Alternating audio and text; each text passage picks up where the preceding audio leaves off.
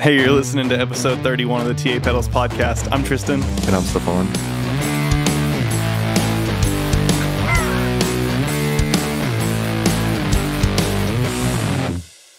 Today is a terrible day. Why? I woke up and I'm tired.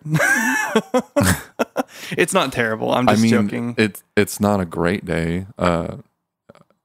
My back hurts pretty bad, and it has been for like a little while.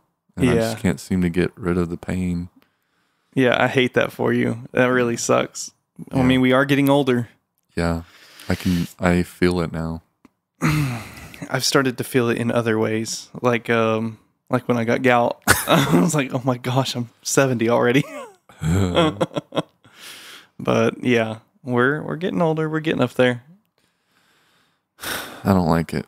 Me either. I have noticed it takes me a long time to recover from things now. And a part of that is not because I'm getting older. It's because I'm very unhealthy.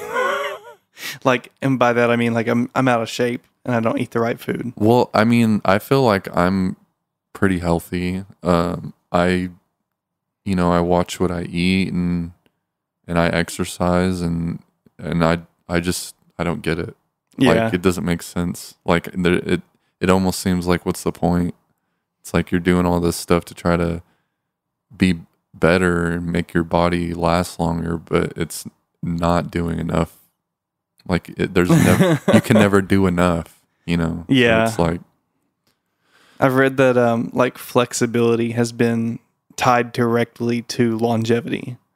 Like, the more flexible you are, in general, seems to be an indicator that you'll have like a longer life. Yeah. And so we need to, while our bodies are still elastic enough to recover, we need to start stretching and stuff in particular. And I saw a guy recently, he was like 110. It was a video of him talking about like how he's had such a long life. And he said he would contribute 90% of his longevity to his diet. Like, I mean, that makes sense. Yeah. Like, heart disease is And did he describe his diet? I think he said that it was almost 100% plant-based. But the thing is, like, I think that, people are individuals and we all have individual needs. And was he super skinny? No. But I think he had a very, very specific diet that he stuck to, and it wasn't 100% plant-based. But I mean, just from what I know about nutrition and stuff from my wife, having her degree in nutrition, it very much depends on what kinds of fats and proteins and things you're taking in, and animal-based fats in the correct amount are good for you. And your brain obviously needs fats and your body needs carbs, but it's the quality and the type of carbs and fats and protein. Technically your body doesn't really need carbs. No, it does. I mean, my wife went to school for nutrition. I hate to disagree so strongly, but it does. I understand that, but our humans in the basic form, like whenever, before we learned how to do all of the stuff that we know how to do today, like it was, just a scrounging diet, which consisted of just meat and, berries and nuts and stuff like that. There's barely any carbs in any of those things. There's carbs in fruits and other plants and things. But not a lot. Like, very low amount. But it needs it. And a lot of what your body breaks things down into is glucose, because glucose is required for what's the molecule? I always forget these things, because I was a pre-med major whenever I was in college. And it's ATP, adenosine triphosphate. For production of adenosine triphosphate, you have to have glucose. And so, any carbs that your body takes in are broken down into glucose, But because that's the simplest utilization. But you can get glucose without carbs, because if you eat if you eat an excess amount of protein, your body will turn it into glucose. I don't think so. I'm pretty sure I've read that quite a few times. Oh, well. But I mean, Agree to disagree. If I'm wrong, I'm wrong. But I've read it on several occasions, like several different occasions. Oh. So, well, I don't know. I'm not an expert. If I'm wrong, then all those people who wrote all those, well, yeah, and that's possible. All of them are wrong. Yeah, that's possible though. But as far as I mean, like when a lot of people, especially Americans, think of carbs, and I'm not saying you are thinking this way, but a lot of Americans do. When we think of carbs, we're thinking of like things like donuts and bread and. I mean, yeah, I can see that. I can see a lot of people thinking that. Mm-hmm. But there's a lot of like carbs that are good for you in fruits and things. Yeah, and that's good. That's the natural sugars that come out of fruits and stuff like that. Yeah. Yeah. And that's what you should have more of. Yes. I don't disagree with that at all. Yeah. Anyone who's more interested in a plant-based diet, like, I'm not gonna ridicule them, but it's the protein that you get from meat is the optimal source, you know. Okay. I mean, nowadays you have those, have the protein shakes, the protein powders and all that stuff where you don't have to eat meat to get your protein. Yeah. But where's the protein come from in those shakes and stuff? Is it soy based? It says, a lot of them say whey. Oh, okay. Which I don't completely know what that's from. Whey is from milk. Okay. It's from milk products. So either way, yeah, you can't be a vegan. I think that there probably are very specific vegan diets that work for you, where you can get all of your nutrition. They do have vegan protein powder drinks or whatever they're called, where they extract the protein out of plants and stuff instead of right. an animal. A lot of, I think, vegan protein comes from like legumes and stuff. But either way, at the end of the day, I think that, if you're not morally compromised by eating animal products, then like animal fats in the correct portions and obviously animal protein. Correct portions being a ribeye steak. Yeah, exactly.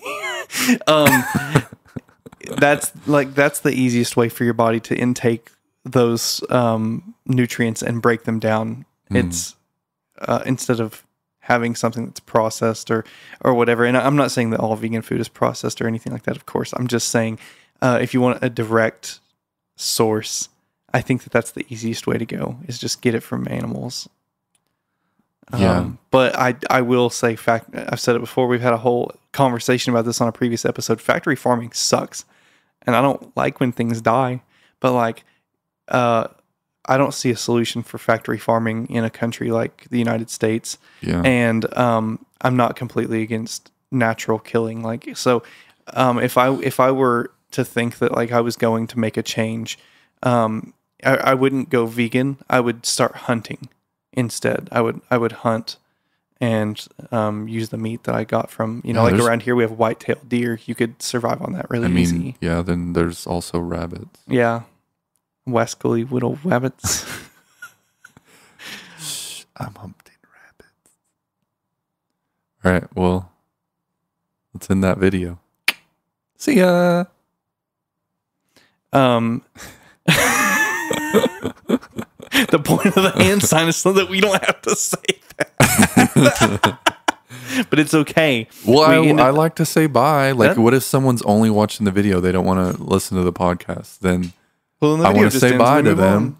Say, listen, you can do whatever you want. Bye. Listen, just like we've said with our guests, like we've said with the things we've done in the past, and I've said it about you. I'm not here to censor anybody or control what anybody's doing. That's what makes things interesting. I just think it's funny that it's like, hey, let's come up with a secret code so that we can just end the video. And so I'm like doing the Spider-Man thing or whatever. And you're still like, okay, let's end the video. I'm like, ah! But it's okay. It's just funny. Well, as long it's just funny. It's the sign isn't so we can just so we can end the video. It's more like so we're both on the same page about ending the video. For me, it's like, let's turn the video off because, okay, so for anyone who you can't see me making the hand sign, but me and Stephon tried to come up with like a code, and I guess maybe we're not interpreting the code the same way, because I thought it was like, hey, let's make this hand sign so we can turn the video off without having to say on the podcast, like, time to turn the video off. And so like I'm like when we're about to end the video, I'm like doing like the Spider-Man like web slinging thing, like where he shoots his webs, and I'm sitting here doing that. Go web go. Go web go, making like the sign language that's the for B. That's the palm technique. Oh yeah, from Naruto. But yeah, anyway, it's just funny. That's beside the point.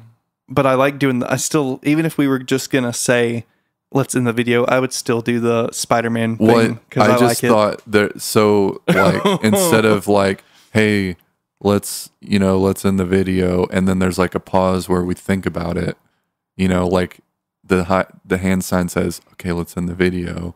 And then that way we don't have to think about it. It's like, because last time we did that, there was like a big old long pause. Yeah, I know, because I was doing it, and I was like, turn your video off. Like I was doing it, like turn your video off, turn your video off, turn your video off. But then you were just like looking at me. Like, I'm like, turn it off so we can move on. Turn it off. That's why we came up with the sign. So we know that we're going to turn the video off. Listen, one of these days we're going to have it together. We're going to know exactly what is happening, and we're not going to have to say anything. We're just going to telepathically know what each other's thinking. But that ain't today. Yeah. So, after all of our issues with PayPal and trying to get our money and then being complicated and stuff, we finally received a payout where we can order all of the parts and PCBs and enclosures and things for our Halloween thing. And we've been discussing that, and pretty much, the whole thing's going to be a secret, but we just want to give you guys a quick reminder that we are doing something really cool in October that I've never seen anyone else really do as far as like giveaway stuff goes. And so we're going to come up essentially with a mystery that is Halloween themed, and we're going to drop clues throughout the entire month. And at the end of the month, if you can figure out the mystery, we are going to reward you. The first person who figures the mystery out and emails it to us, or, however we're going to have you get the answer to us, the first person that does that is going to win one of our very limited Halloween pedals. It's a Halloween themed pedal, and that's all I'm saying. And it's going to be cool. And I was playing with it today, and it sounds pretty cool. Yeah. I like the way the circuit works with the sound. Like it does something pretty unique, and I really like it. It's got a like weird, like wavy thing going on. Yeah. It's hard to explain. It's like a slight, like it's I don't know, it's weird. It kind of, like if you were listening on headphones and you could hear like the shift from left to right, if you can imagine that, but in monotone, like that's pretty crazy. Yeah, exactly. That's what I was going to say. Is that's the weird thing, is it's not a stereo pedal, it's a mono pedal, but it still like has this like weird like filtering thing. It's got a shift on it, and it's kind of cool. Mm-hmm. And I don't know what to call that, but it's almost like phasing a little bit. It's like phasing octave stuff going on, but I can't describe it because it's not a phaser. Exactly, and it's like you can't really describe it in in terms that like are typical to pedals, because the sound that we're hearing is not really typical for those typical effects. Yeah. I feel like I said typical way too much. Well, I mean, yeah, but I totally got what you meant, and you're not wrong. I'll say this about it: if you're looking for a weird pedal to make weird noises with, but still have something that's kind of familiar, like this is going to be the one for you. And to me, like I think I said it last episode, to me this is more like a collector's type thing. It's like a special edition, like we're doing, probably do the same, not the same thing, but like have a limited edition Halloween pedal next year too. Mm-hmm. Maybe even just like a more feature rich version of this or something. I don't know. We'll have to see what happens. It's a year away, but it's kind of like a collector's thing, but it makes weird noises too. So if you're looking for something to help you think outside the box, check it out when we drop it.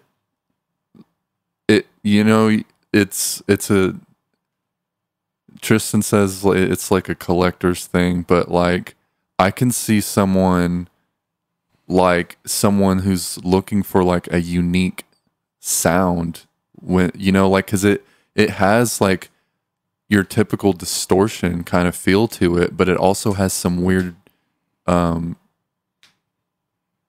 what's the word? It's got some like modulation.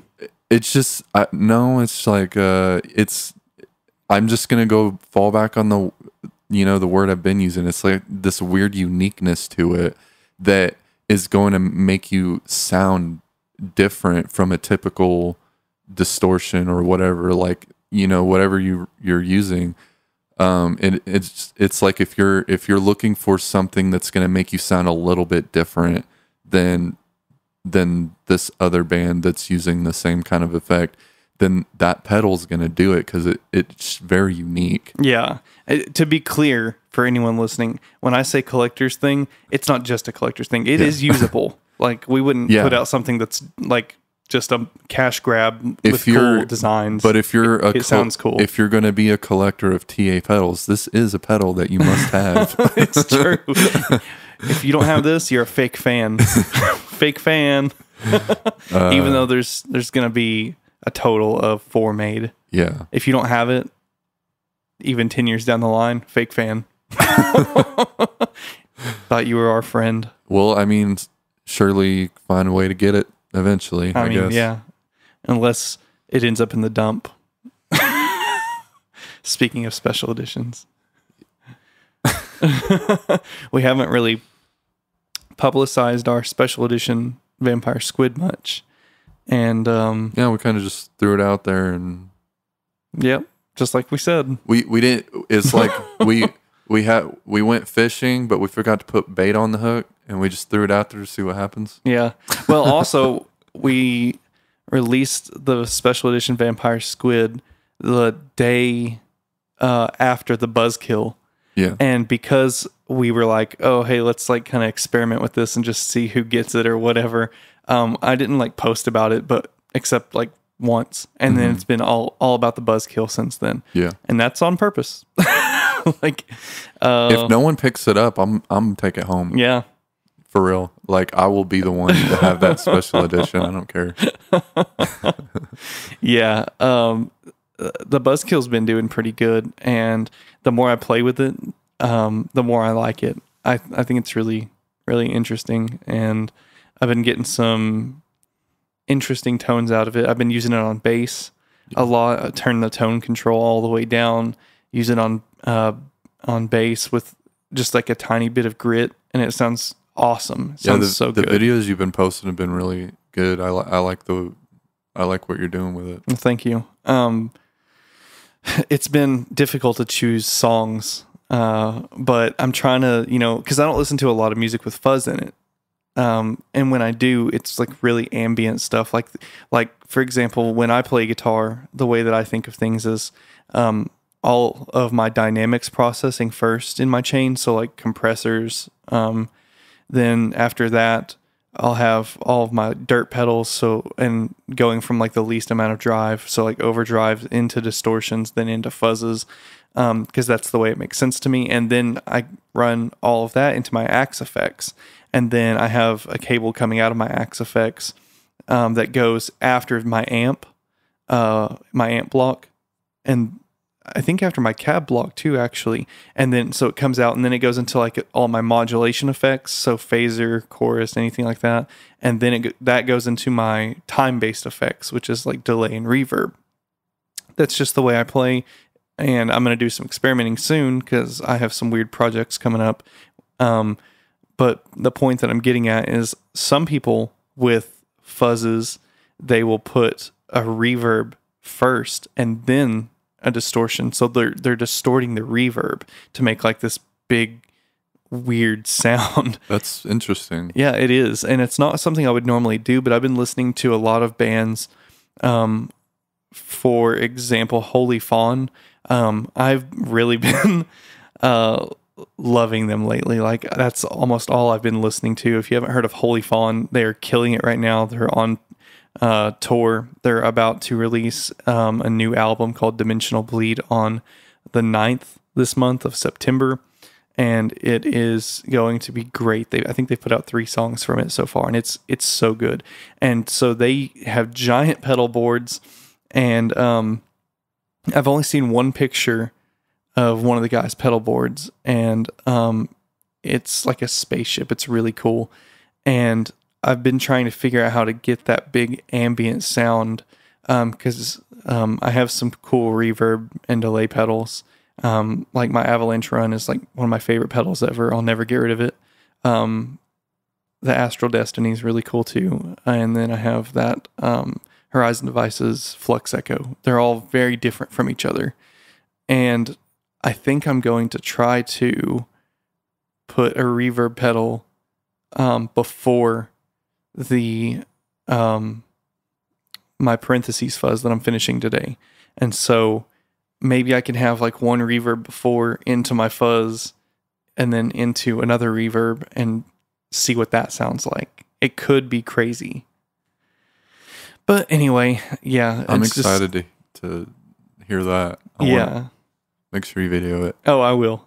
Because I have this big pedal board here, and then I have my little one over there. And up until this point, the little one is what I've been using to kind of make a home for my blacked out pedal board that I'm putting together. Like, I need to make a video about this actually. For anyone who hasn't seen pictures or anything, I've been working on a pedal board that is has all the enclosures with no labels. They're just matte black enclosures with black knobs and any black hardware that I can put on it. Essentially, it's as close to completely blacked out as I can possibly get it. And it's kind of a small board, and it's getting packed. And the parentheses fuzz, the one that I'm building, is the bigger one. And so I think today, after we're done, and maybe after Sydney gets home, I think I'm going to take the big pedal board apart and rearrange things and put the blacked out pedals on this board. I'm becoming more interested in using the pedals that I've made for myself to come up with like a unique sound, because I have some projects coming up, like I said, that are different from the stuff I've been doing. I was doing kind of like some like weird ambient like math rock type stuff. I wouldn't say it's exactly math rock. Spending Time is probably the closest I've gotten to math rock, but the rest of it's just kind of like ambient rock, I guess.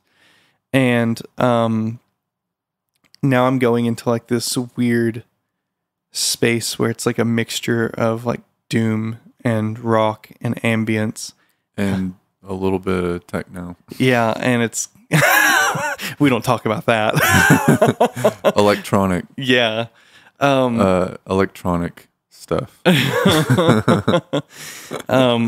Yeah, I've been waiting to finish this parentheses fuzz up because I really want to use it on the space thing that I'm doing. I'm going to put out that space EP. I can't wait to help you with that. Yeah, it's going to be cool. So I'm going to tell people about it because it's not a secret or anything, and I don't know when I'm going to finish it. So Okay. I'll spare you the details just because I don't want to ruin the story. But essentially, I'm going to make like an ambient soundscape type album, but it's still going to have like drums and stuff. It's going to be in the realm of, well, it's I don't know. It's actually, kind of like a story. Yeah. With a technical music background. Yeah, it's not like technical in the sense of like Periphery or any band like that, but technical in the sense of like lots of layers and different composing it. Yeah, it's more like a cinematic soundscape. Yeah. But it still has like drums and distorted guitars at parts and stuff. Yeah. So yeah, it's going to be cool. And monologue. Yeah, and it's going to have monologue because the story is about these astronauts, and I'm going to not spoil it. Yeah, cut it down real quick. Yeah, I'm not going to spoil it, and I don't want anyone to know like the main point of the story, but it's about these astronauts in the future who go into space, and they're the first to test these like warp gates, and then some stuff happens. Yeah. That's all I'm going to say. And me and Stephon are going to narrate the story, and I think it's going to be really, really cool. We should like set up like a pretend spaceship so we can like really get into character. We're going to have to like role play astronauts. We can do it. That'd be so cool. We need fish bowls put over our heads. Oh wait, that'd be more like a scuba diver or something. I don't know. We'll figure something out. It's gonna be cool. We could just wrap foil around our head. Well, I'm not a conspiracy theorist. I'm an astronaut. I know, but pretend. We're pretending. And we'll get lab coats. Yeah. And I can just imagine we need jumpsuits. Yes. That's what we need. I can just imagine though, like one day we're like recording the monologue and we have like white jumpsuits on and tinfoil wrapped around our heads. And Sydney comes home from lunch and she hears like this music. It's like beep boop boop beep boop boop boop boop boop boop boop boop boop, all these computer noises. And then she like looks in here and we're just sitting there like, hi. What do you guys do? Earthling. Right? Are you from Alpha Centauri? Yeah. Anyway, it's gonna be cool, and I need to get back into making music, but I got to get ahead on all the TA pedal stuff first because we've been posting like madmen. Yeah, it takes a long time to create all of that stuff. I can imagine it's awfully exhausting. It is. Well, because I mean, here's the thing though. I don't really play video games that much. I don't really watch TV that much. So like, really, any free time that I have is going towards like the TA pedal stuff. But if I wasn't doing that, then I wouldn't be doing anything really. So it's kind of keeping me busy in a good way. But at the same time, it's like I'm on a schedule, and I think we have needed to be on a schedule for a while, and especially since things are getting, more serious. And so like I have like a whole month's worth of content like planned out, and I just have to like work on making it. Like today, it's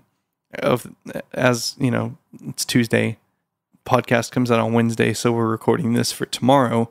Today I need to do like a behind the scenes like look at what we're doing and things like that. And so I'm probably going to give like a rundown of how I record the tone videos. That's kind of what I was thinking about doing, is like showing how I make those. And I don't know what it's about. I haven't watched it yet. But JHS put out a video. This is where I got the idea from. JHS put out a video, and the title was something like "Our Pedal Demo Videos Honest." Like, because the idea that you could record a tone or whatever, and I don't know that this is what they're saying. So I'm sure I'll end up watching it. They have great content, but I'm sure that like one of the points they're probably going to mention is that like you can record a tone with a pedal in front of an amp and whatever, and then you can use post-processing, to EQ it. Like if you were to record a video and maybe the pedal or the tone you got with the pedal wasn't bright enough, so you put an EQ on it, and then that is a distorted, that distorts the perception of the sound that came from the pedal. And same thing with like if you do any sort of mastering on the track, like if you change the equalization, if you compress it, anything like that, you're altering the way that sound comes out of the pedal. Mm-hmm. But that's actually where I think that I was a little smart about that, because I don't do any of that. Like I will, if I do drums, I use like a One Kit Wonder kit from Get Good Drums, which is already processed. And I do that for two reasons. So I don't have to process the drums on the master bus like at all to get a passable sound. But also for time's sake, I don't have to spend time mixing raw drums. I just program them for what I need and call it a day. But then I also, once the guitar is recorded, I don't do any post-processing on it at all, because I don't want, people to be deceived by what they're hearing and say like, it's me getting in front of a camera saying, this is how I have the pedal set and this is what it sounds like. I want that to be as pure as possible. Yeah. Even if it's like not a polished sound. Maybe a lot of people don't think about that, but like the guitar that you hear on, your favorite records or whatever, surely has processing on it. Mm-hmm. It's been mixed. There's probably been a low cut filter applied to it, cutting off everything below like 100 hertz or so, and probably everything above like 10,000 hertz. There's limiting usually on guitars. So I wanted to avoid all that so people can hear exactly what the pedal sounds like straight out of the box. And so I think I want to do a video today saying like, hey, this is how I record all of the audio for these videos. And you can see it's like completely unprocessed after my Axe effects, because I'm pretty much, and I use a very clean Fender amp in my Axe effects so that any distortion that you're hearing isn't coming from like the amp being driven.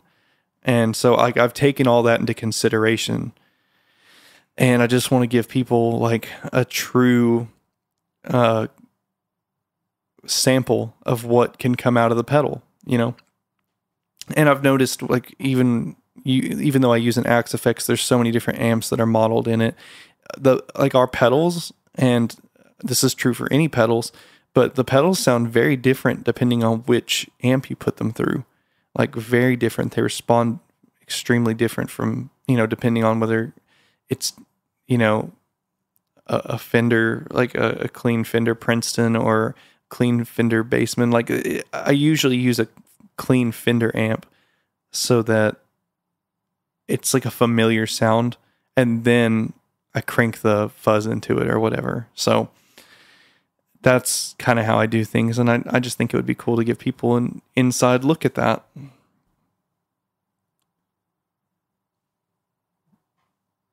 Yeah. But if anyone has, by the way, if anyone has any suggestions of songs you want me to play for those tone demos, like shoot us a message on Instagram or whatever. Like I've gotten pretty good at learning things quickly, and committing it to like short-term memory to crank those videos out. So almost every time I sit down to do one of those videos, I'm learning a new song. And yeah, if there's like a certain song you want me to play, like I know which one. I could probably do it. Can I suggest one right now? Of course. Sweet Child of Mine. Okay, deal. I got to learn the right way to play it. I already know how to play it a little bit, but like the root note, like on the do do do do do do do, I don't change the root note. So I just play that same thing over and over again because I don't like Guns N' Roses that much. Yeah. So I just never learned the real way to play it. A lot of people do, though. Yeah. A lot of people are very big fans of Slash. I mean, yeah, how could you not be? He's legendary. From the look to the, way he phrases his solos and stuff. Like, dude's legendary. Just don't really like it. Anyway, I think if you put out, you know, you playing, you know, one of a Slash song, which would be "Sweet Child of Mine," I think a lot of people would take to that. Yeah, I'll do it. What pedal should I use? You pick the song, you pick the pedal. I think just based off of what I remember of what it sounds like, I think the Shark probably would fit best. Think so? Yeah. Okay, I'll do it. I don't care. I'll do whatever. But depending on how you set up the buzzkill could hit that too. So yeah. I think it just depends on you know how easy it is for you to find those settings. Yeah, honestly, any of our pedals that we've put out so far could get in the realm of that. Yeah. Just whatever one's easiest to find it. Yeah. Yeah. And I think the Shark would be the easiest. I think so too. I'd have to probably dial the gain back a little bit on the buzzkill, and then, you know, with the vampire squid, I'd have to boost the treble on the buzzkill too a little bit. Mm-hmm, which that's actually like my least favorite thing to do on that. Like, I mean, it sounds good and everything, but like, I've really been enjoying like the darker side of it. Like anything below like 11 o'clock, like 11 from 11 o'clock to like 7. Yeah, 7 or 8. That's like the sweet spot for me on the tone control. Yeah. I really, really enjoy that. And then as far as like the sustain control, man, like anywhere from like noon up, you're golden. And like you're just like once you get past like 3 o'clock, like you're just like experiencing like tons of compression and sustain, and that's a wild pedal. And like the more I play with it, the more I love it. Because like I've always loved it, but it's like the more time I spend with it and more familiar I get. It's awesome. It's your creation. Like it's everything about it is what you wanted it to be. So yeah. It makes sense that you'd love it. I fully endorse this pedal. It's pretty good. I have literally no complaints. And like, we were really rushing that pedal. We were rushing to like get the final one ready and to release it. But here's the thing though, like we weren't on any specific timeline. We just wanted it to get out. We wanted to put it out because it's awesome. Yeah. And so we like made sure the prototype worked. We ordered the final enclosures and everything and got everything set in stone. And then like I made them, like I put them all together like in the course of like one day. And after that, like they were up for sale. But because I'm having to make demos for it and spend time, you know, giving sound clips and stuff, I've been spending a lot more time with it. And I don't know how to explain it. Like, it's just, the more time I spend with it, the more I love it. And, you know, Homer got a buzzkill from us and he loves it. He said it replaced like every Big Muff on his board. Yeah. And congratulated us on, you know, coming up with a cool version of the Big Muff. And I guess what I'm trying to say at the end of the day is I understand now, even more than I did before, why people love Big Muffs so much. They're so good. And I have my Green Russian, and it's pretty much the same as the Buzzkill with a few exceptions. And so I still have like 2 different flavors of Big Muff. And they can do everything from like ambient drone stuff to doom metal to like shoegaze to like stoner rock. They're great. They're great pedals. That's all I can really say.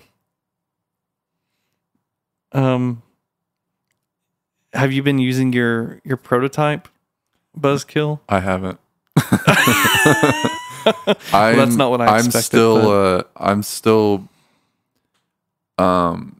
right now I have the squid hooked up, and that's what I've been using. But before that, I was using the shark for quite a while, and I've kind of shifted back to the squid.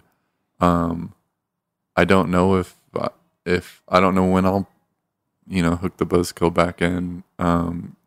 Just the stuff that I'm like interested in playing is better with the squid right now, right? So that's what I'm doing. What have you been playing lately? I've been I don't know, I wouldn't say, I really don't want to put words on it, but it's just like it's more or less like I'm just like getting the feel for the sound and like coming up with different random things and like just riffing. Yeah, I guess. And like I'll forget about it as soon as I put the guitar up. But like it's cool to just sit down and turn the pedal on and just like I hear what's coming out and I just come up with something on the spot and like that's what I've been doing. So. I think that's really good for like ear training and stuff too, and like you being able to kind of hear something in your head and then be able to get it onto the fretboard is a really important skill. So like there's nothing wrong with that. Like absolutely. Yeah. Yeah. Have you still been playing your lightning guitar? Yeah. That's awesome. Yeah, I don't really have a set place for it, so I kind of just like I put it in a chair nearby. It's like I have the SG on a guitar stand, and I don't want to put that up anywhere. I want it to stay where it is because it's kind of like you walk in the room and it's like it's right there. So like I kind of just have the lightning guitar just posted up in a chair somewhere. Still your favorite? Yeah, I haven't played the SG. Nice. I just go pick up the lightning guitar wherever it's sitting, plug it in, and make sure it's in tune and start playing. I was thinking about your Christmas present this year, and I was kind of thinking, I don't know if you would want this or not, but I guess I'm pitching it on air. I was thinking about getting you some locking tuners, like hip shot locking tuners for it to help it stay in tune. You wouldn't have to like worry about winding your strings or anything like that. But the reason I'm bringing it up and even asking you if that's something you'd be interested in if I decide to get it for you is because you have to decide on color. And I like the black ones. I don't know if you... the guitar's black. It's got purple and white, and then the regular wood. So, I don't think, as long as it's within those colors, I think it's going to look good no matter what. Okay, cool. Black would probably look pretty cool. I think that would look sweet. If they have purple, that'd probably look pretty cool too. They don't. They have gold, silver, and black. Okay. Well. And so I'm pretty sure you don't want gold. Like that would look weird. Oh, or do you? I don't know. But anyway, if I were to choose, I would go with black, but I go with black on like everything. Yeah. I think black would probably be, out of those, black would probably be the best. Cool. It's got like a darker, it's kind of got like a mahogany or kind of rose color on the fret. Yeah, I think it's a rosewood fretboard. Yeah, and then the rest of the guitar is black. So yeah, black would probably be the best choice. I'm gonna have to start shopping for some pickups. Yeah, my mind just went dead, dude. I don't know what happened. I figured that's what you were gonna say. Yeah, man, you throw some aftermarket pickups in there, that thing is gonna rip. Yeah. Yep. I'm gonna maybe look into later adding another knob to do something else. Who knows? I was hoping that you would want to do split coils on the SG soon. I think that could be cool. So we could split the coils of the invaders and get a single coil sound out of it. And it would cost, you know how much it would cost, Stephon? It would cost probably less than $10. You have a whole nother range of sounds by pulling a knob up. How do you do that? Okay, so let me explain. All right. It's pretty cool. So essentially, you have to have 4 conductor pickups. So that means there is there's a hot wire coming off of each coil. So a humbucker's 2 different coils. Then you have your ground wire, and I guess like the wire. What's the 4th wire? I don't know. I can't remember. But anyway, it doesn't matter. It's like a bare wire. So anyway, essentially what you do is you have a pot that has a push-pull. You can do it with a switch too, but I like the push-pull pots. And what you do is you wire up the 2 hot wires that come off of each pickup.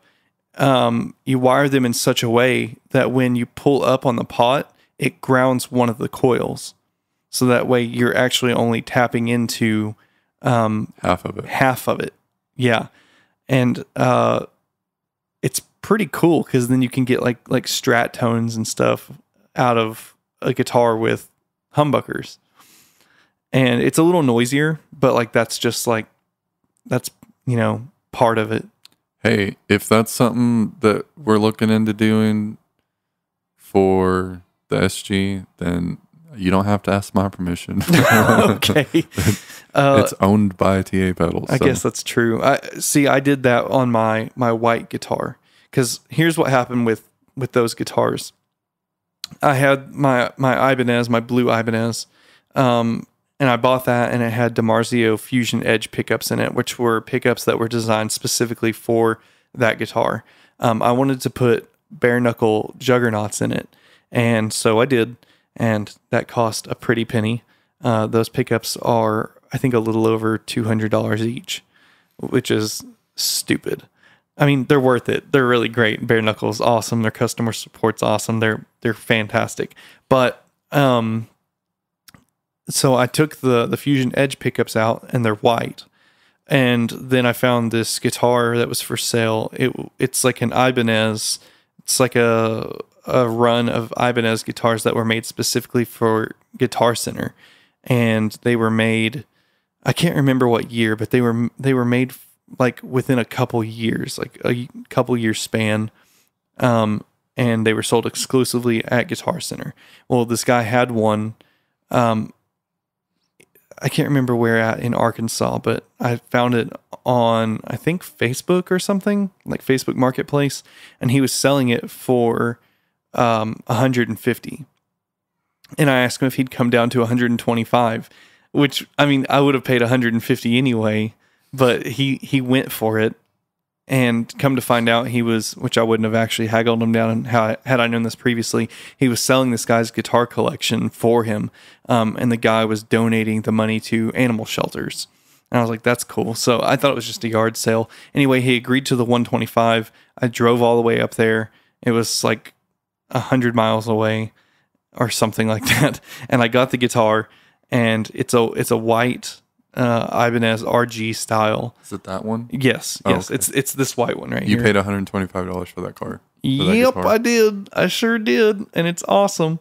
And so I also, I guess to go back to the other guitar, my blue Ibanez, that is like my baby. I also switched out the locking tuners for hip shot locking tuners. The other ones are the brand Godo.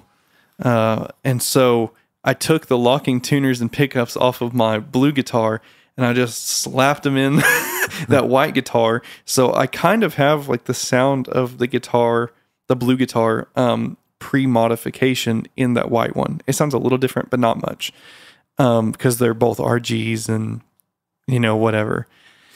I think they have the same scale length and all of that. So, but the bridge on the white one's kind of stupid. I don't really like it that much, but that's beside the point. Point is, I threw the white pickups in the white guitar and added the locking tuners from the blue guitar, and so I have two cool guitars. But the thing is, on my blue guitar, it has a switch to split the coils. I wanted that same functionality on the white guitar, so I bought a push-pull pot, and I wired the pickups so that you could split them. And there we go. Now I have two cool guitars, and I really only invested like a couple $100 in the guitar as a whole, and it sounds cool. I want to swap the bridge out because it kind of sucks, but it was like, as far as I could tell, I think that bridge was only made for the Guitar Center versions of these guitars, and then they like stopped making them, which was a good idea. They aren't that good. It's you're supposed to be able to attach a whammy bar to it, but I don't use that anyway. I just want a hardtail bridge. I'm looking into getting a whammy bar. Really? For my Lightning McQueen. I mean, they're cool. They're cool. It's just not something I use. I gotta name that guitar, huh? You do. Call it Chocolate Thunder. No. That's from The Cat in the Hat. Yeah. Yeah. Chocolate Thunder. Yeah. I don't know. Really, I don't know. What? You okay? Yeah, I kind of want to name it like something that has to do with like Thor. I knew it. But it has to imply that there's some purple aura around it too. So I don't know. It's just. I got it. I got this. What? You could call it the Violet Thunder God. Okay. No, I'm not doing that. Fine. This is a good shot, right? Yeah. I mean, for off the top, you could go with Lavender Lightning Volley. I'm gonna call it the multiverse. There you go. I think that's already taken. Is it? Okay. Maybe no, it's not. Well, I'm the only like you've seen the Doctor Strange movie, and like when he's in like the in between or whatever, there's like lightning and there's some purple hues around. So multiverse. Yeah, there you go. Done.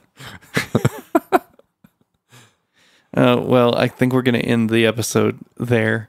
Thank you for listening. It's been 31 weeks in a row, and we still out here.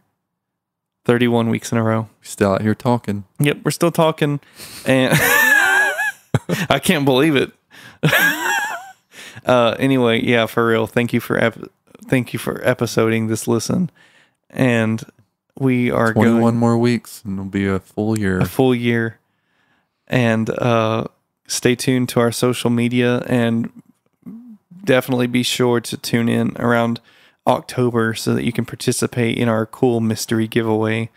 And if you have any questions or comments, or you want to request a topic for the show, you can email us at tapedals@gmail.com or get a hold of us on Instagram. We are extremely active on there, and we will talk to you on the next episode. Bye.